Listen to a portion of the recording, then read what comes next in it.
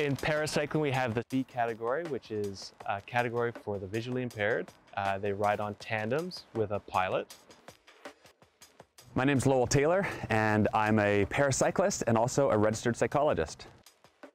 My journey to parasport has come with some ups and downs.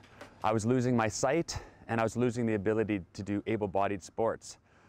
I got into paratriathlon, and then I attended the Canadian Paralympic Committee's Paralympian Search. Found out I had some pretty good cycling numbers. Next season, I was on the Next Gen Development Program with Cycling Canada.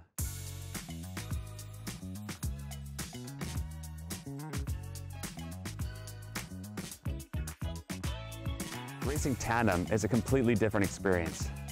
I'm on the back, I can't see, I have to trust my partner. He does the steering, the shifting, and together we have to be in sync.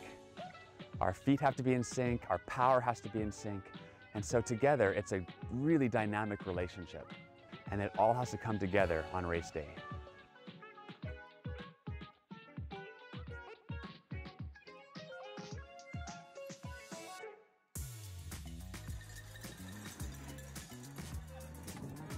Growing up with a visual impairment, I wasn't able to compete in team sports.